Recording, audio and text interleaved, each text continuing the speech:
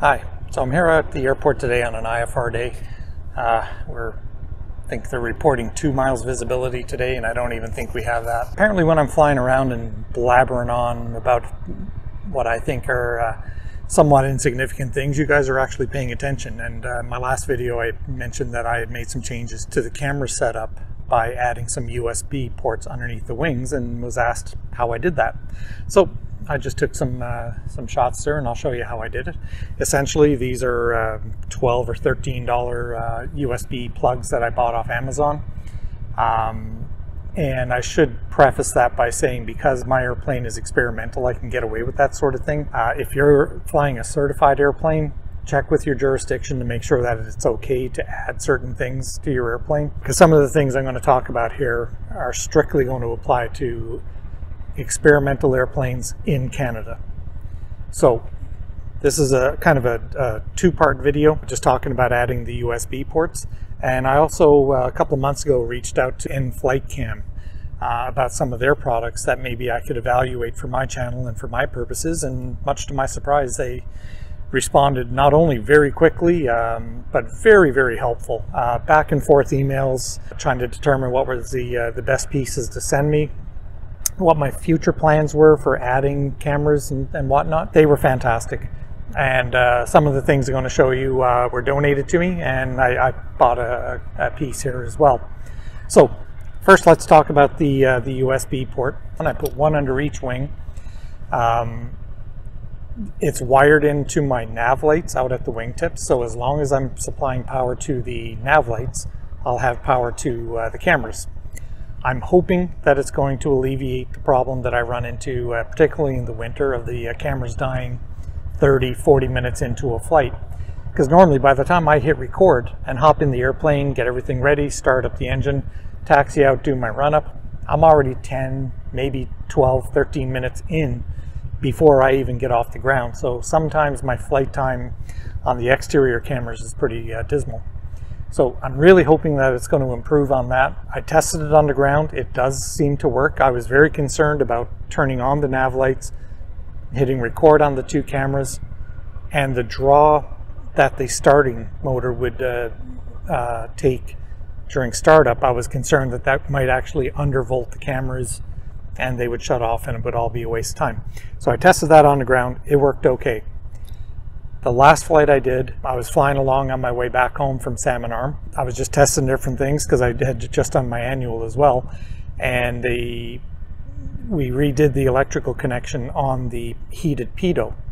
So when I activated the heated pitot, it draws somewhere 20-25 amps. So I just turned it on, saw my power drain, turned it off.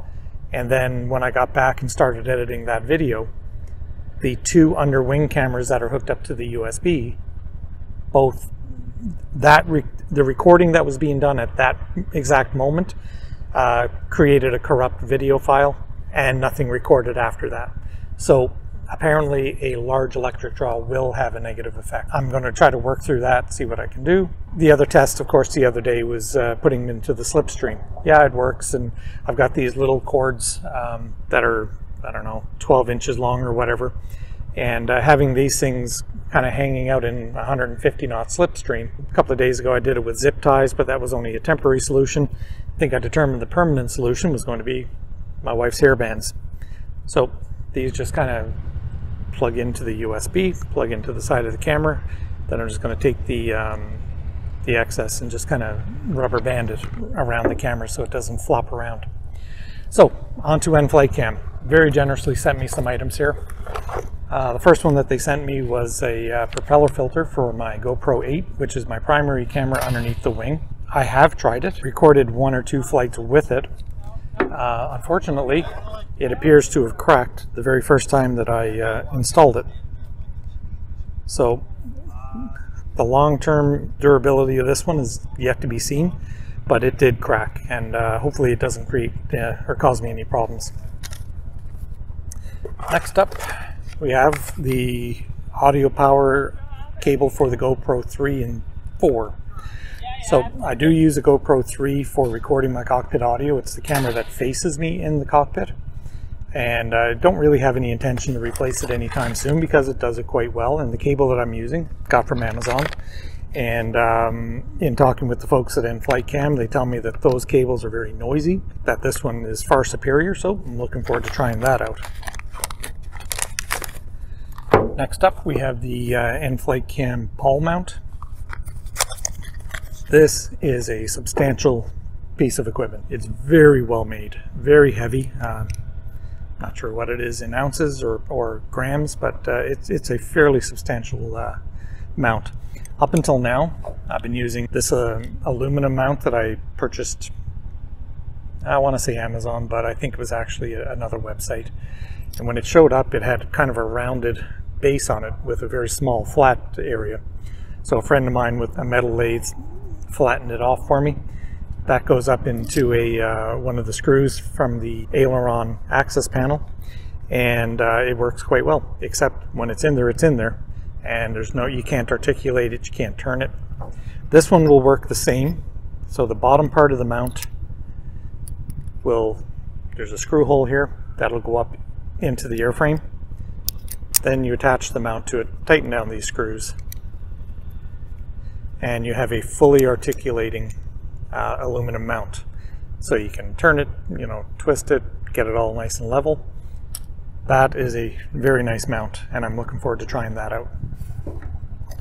And lastly, I've got the tie-down kit. So this, in conjunction with the ball mount, will attach. So basically, you loosen this up, and you go through one of your tie-down rings, snug it up nice and tight, and then once again, the top half of the ball mount will attach to it. So it should make a very, very snug, safe mount for an exterior camera if you're going to put it on a tie-down ring. I was thinking about using it for my rear tie-down ring back here. I'm not sure I want to put a $600 camera so close to the tail where if you do botch the landing and you have a tail strike.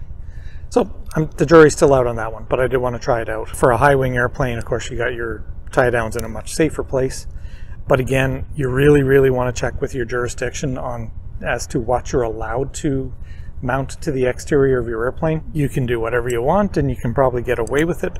I have not heard any horror stories, but I can't imagine that if you mount something to the exterior of a certified airplane, if you have an accident, I don't know that Transport Canada or the FAA would go after you for having something like this. But if you have an accident, I can see an insurance company saying, nope, you're operating outside the limits of your certificate of airworthiness. And I can see them giving you some grief about an insurance claim if you have something mounted to the plane that isn't supposed to be there. I don't know. I always kind of jump to the worst case scenario as to what insurance companies can and can't do. Maybe your experience is different. If I'm wrong, hey, let me know. Send me a comment. But that's it for this little short video. Got some nice things to try out in my next flights. Starting next flight, I will have the ball mount attached underneath. I will be using the prop filter, and I will be using the new audio cable. Sadly, it's probably going to be a couple of days because we're solid IFR here in Kamloops right now with forest fire smoke, and it doesn't look like it's going to let up anytime soon. So until then, thanks for watching.